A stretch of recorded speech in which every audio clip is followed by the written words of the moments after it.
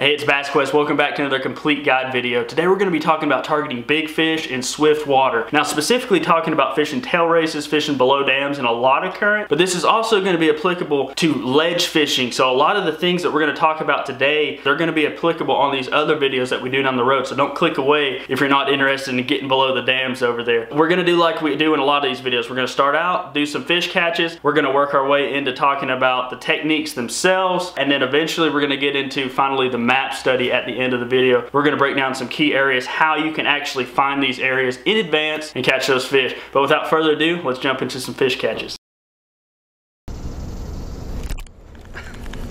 God. Oh, here's the bird.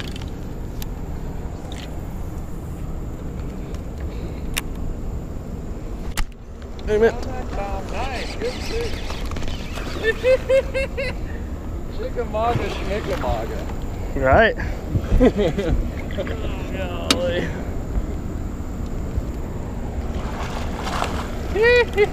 Angry Eddie. Green fish.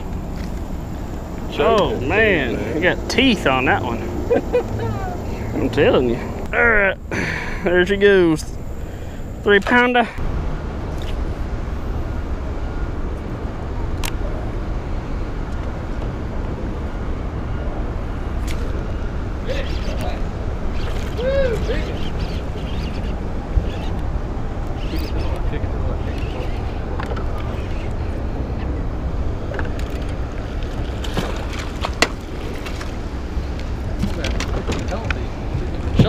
Shunkerton.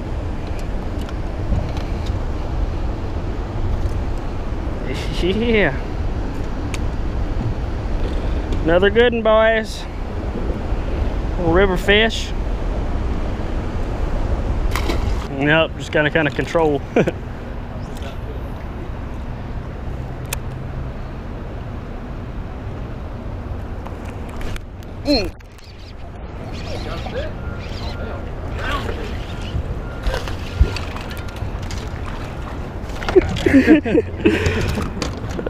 Yeah. I got the boat. Bass fish. Should we just? It's a little small for an Instagram picture. Yeah. Pretty though.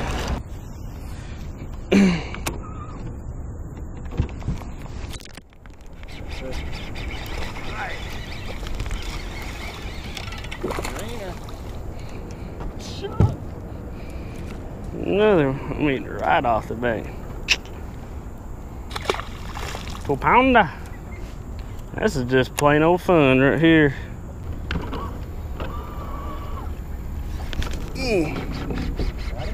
Yep.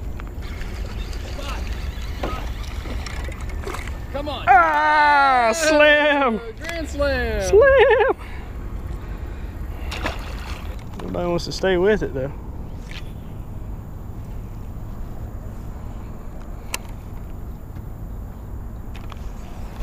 Isn't it too? Oh. Nice. Big. Big.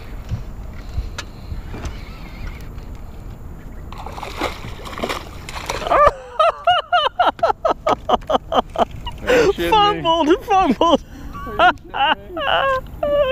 Oh, Chris. You pulled it out of the net. You pulled him out of the net. Oh, no, there's no way that's going down on me right there. I'm telling you. What a fumble. How did that even happen? Oh my God. Ooh, oh, giant. Holy, big old brownie. I mean, a good one. Uh-oh. Uh-oh. Golly. I mean, a meaning. Chunk. Oh, bass attitude. That's a big one right there. I can get a hold of my handle. Golly, biggin'. I mean, a flat out giant, probably a mega drum. It's gotta be a drum. Gotta be. Coming up. Oh my God, that's a big large. Freaking nailed it, dude. Damn. They're gonna be in all these little cuts, ain't they? Look at that. Put the pink nightmare on them. Right there, boy. Get that pink nightmare down there. Oh, that's a big one. That's a big one. Look at the build on that fish, boy. Get in that water. God. We're gonna have to drift right down through that little thing again. I mean, oh dude, that's awesome. nom nom nom. Dude, that's bigger than a 6-pounder. There you go. Boys, every bit of 5.5, 6. Here. I mean, a giant. All right, hope you're still with me so far. Hope you enjoyed those fish catches. I try to put a variety of different fish catches from multiple days, multiple techniques in there so you can kind of get the gist of what I'm talking about. Now we're gonna jump into the teaching part of the video, so stay tuned, let's hop into it. All right, first and foremost here, I wanna say, especially when you're fishing tail races, when you have a lot of current, whenever those floodgates are open, high water, a lot of current can mean dangerous conditions. So if you're not adept or if you haven't fished like this a lot in the past, you don't have a lot of experience, you need all your gear in really good repair. You need a very reliable outboard, you need reliable trolling motors, all your batteries need to be up to date. Everything on your boat needs to be functioning perfectly. This is not a technique or a style of fishing that you just, unwinterize a boat, hop out and do. This is something that you need a tested vessel so you can get out there and do this safely. Life jackets, keep them on. Have a buddy in the boat with you at all times. Keep the motor running on the first few drifts until you're very comfortable with those drifts, because you can get in trouble with a trolling motor and that current can push you under things or do things to you that you're not used to doing. So all things that are important. Now after that little disclaimer, let's jump into it.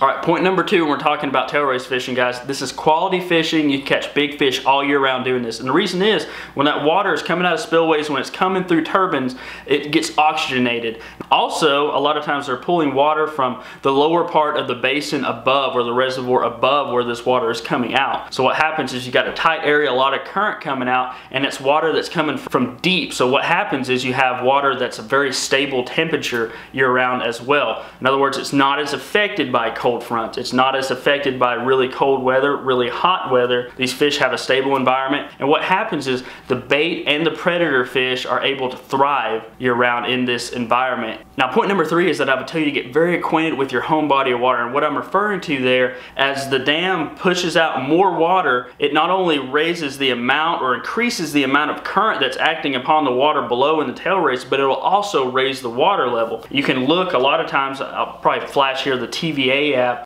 For us, we can look and see how much they're generating, in other words, how much water is flowing there into that tail race, and by that I can gauge, just on my local knowledge, where that water level is going to be, where the eddy lines, current seams are going to be that I want to target those fish in, and that really helps me break down the body of water before I even get there, so I'm not surprised. Point number 4, just like we talked about in the beginning, these techniques as far as how you fish swift water, they also apply to how you fish other parts of your river. So, and use those up on Chickamauga, I can use them on Watts Bar, I can use them further down in Nickajack where the lake widens out and there's less current impact, and you can visually see it when you're in that swift water. I think that's why it really helps, which feeds into our next point. So point number 5, learn how to visually read the river. And one of the best ways to do this, and probably one of the most helpful things you can do, is to get out and fish some small creeks. Most of the people around here, we have access to small trout streams, little streams that have smallmouth bass, maybe Kentucky spotted bass in them. So these heavy current, clear little bodies of water, you can really see how that water is acting on different points of cover or structure in the water. So maybe there's a small bar there. You can see how that current's interacting with there, a cut that's causing an eddy, a big boulder, how the water is moving over. And in the clear water, oftentimes you can actually see those fish, you can see bait and how they position in those areas. And again, the more you can visualize, I feel like that helps you when you get out in 25 foot of water, you're ledge fishing, you're trying to understand how they're setting up on the ledge, where they should be setting up, and things like that. So all this is going to work together to hopefully make us a better fisherman, right? Point number 7, the fish will stack up. So the more current you have, the smaller the areas that these fish can comfortably sit, that they can comfortably ambush bait. There's smaller areas that bait themselves can be confined into. So what will happen is you get piles and piles of fish into these areas, and so when you're fishing, it leads into the next point. Point number 8, fish fast. Cover water, fish high percentage areas, and as soon as you get bit, if you can't hold, if you get a bite and you can't turn the trolling motor and just hold in that area and really fish it, make sure you drift that area again. You might have to drift it multiple times to really get all the goodie out of the area, but some of the best times I've had, I've been in really high water, really swift water, and drifting, catching a fish off an area, going right back and doing the same drift over and over and catching multiple big fish off the same spot, and oftentimes it's a really small spot.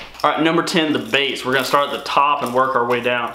Some of the baits I really like to use are big walking baits. I feel like something that draws a lot of noise, something that I can kind of keep in the same area, I can keep it in that current seam, can be really effective. Walking a popper is another really good technique. Buzz baits are other good baits that I use for topwater when I'm fishing river systems, but I want something that I can cast accurately for one, or make bomb casts with when I'm fishing open water in the rivers. And I need to be able to retrieve that bait in a way that I can kind of keep it in the strike zone. In other words, around wherever those fish are going to be, because a lot of times it's not your full cast unless you can line up on the spot correctly. One of the other baits that I really enjoy using on a river system is a jerk bait. So this, I've got a Vision 110 here that's all eaten up that I've used for years and years. A Rapala X-Wrap, or Shadow Wrap I should say.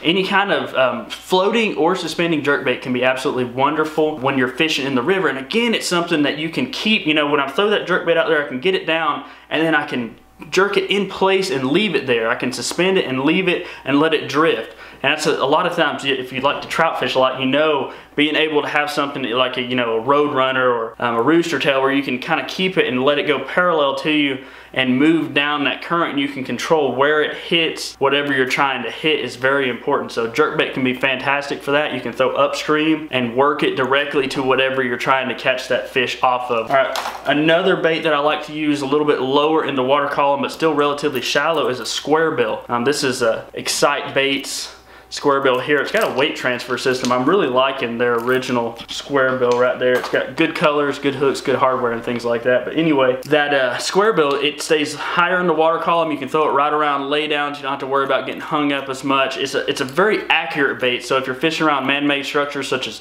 docks or pylons or any kind of, you know, big metal structures that they put up there, it can be fantastic. It also stays high in the water column, so you can expect to get bites actually out from the bank. In a river system, it's funny, it doesn't seem like you have to deflect off of things as often as you do when you're fishing the lake itself. So a lot of times what you'll see me is when I'm retrieving even the shallow crankbait back to the boat, I'll stop it, give it a couple pops, reel it again, give it a couple pops, and that'll actually a lot of times trigger fish that follow this bait out. Moving a little bit deeper in the water column, I really like to use a swim bait. It can be something like this really small, you know, something lightweight, really finessey. You can also go bigger, 5, 6 inch, 7 inch, big bass trick style, hollow body swim baits on a little bit heavier heads are important as well. But again, I don't really like to fish these on the bottom. I want to get a weight that I can keep higher in the water column. I can move relatively quickly. That seems to be the ticket. Another one is an underspin. So again, taking a small Kitech style bait, sticking it on the back of that underspin there. This is a Hog Farmer. I think it's called the War Pig. I really love this underspin that Scott's come up with there. That's a great bait. Now working our way down a little bit more, one of my favorites, and you'll see, you probably saw footage of this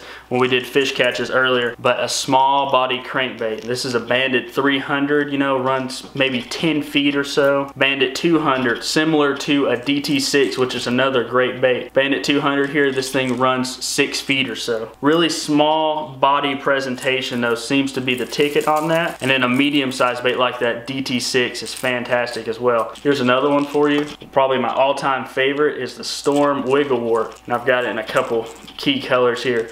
You'll notice a lot of bright, vibrant colors. You know, a lot of times it's not trying to be the most natural thing. It's something that you're really buzzing it through there. You're moving water, you're covering water with that bait, and it's a reaction bite that you're getting out of those fish. A lot of times these river fish, you know, with that current pushing that bait through there, they don't have a lot of time to make a decision on whether they're gonna eat something or not. So more often than not, if the right kind of profile gets through there, they'll tag that thing just to see what it is. All right, now working our way all the way to the bottom, there's one that you can't hardly beat, and that is the jig. This is an MGC custom tackle jig, the sniper jig here. I like their full-size sniper jig, but I'm really liking this mini mag flipping jig right here. And I trim it up, you know, he's got a full-size skirt on there to begin with, but I trim this down. You can see heavy hook, but small hook, very compact bait. And for some reason, when you get in the river system, these finesse jigs are the money for me. I don't throw it a full-size jig as often when I'm down in the river, and I catch huge fish on these things, the little finesse jigs like this. It's something about it, the fish really key in on that. It looks like a bluegill, it looks like a craw, and again, it's something you cover water with it. You're moving through there, and I target largemouth with it a lot, so when you're fishing these river systems, you got swift water running down, but you also have these cut-ins, and on the cut-ins, you have slack water, and that's where a lot of times largemouth will like to set, especially if the water's pushed up. They'll be in the bushes, they'll be in the laydowns in there. You can go through do with this little jig and really mop up and catch a big limit of largemouth, even on a body of water that's known for smallmouth, we'll say it that way. All right, finally, I don't have one rigged up right now, but a drop shot. And I'm gonna do a separate video talking about extreme current fishing with a drop shot, how to keep from hanging up, because that's one thing that's extremely annoying now that we're talking about lures that can technically hit the bottom.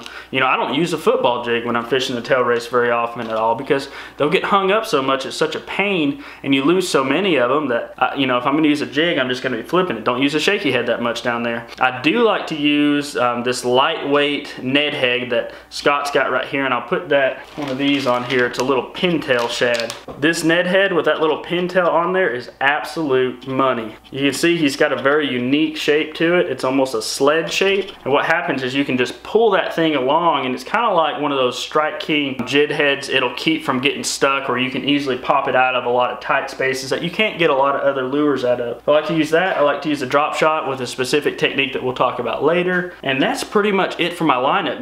It's really simple. River fishing, 5 or 6, 7 rods on deck with a few different varieties of baits on them, and you just cover water. Another one I didn't show for you here is that Advantage Tackle spinner bait. I'm gonna flash a picture up there for you. It's an absolutely awesome bait. It has a really unique vibration to it, a more flexible arm to it. It seems like it really gets those fish keyed in. It's outfished a lot of other spinner baits for me recently, so y'all be sure to check those out as well. They'll be linked down.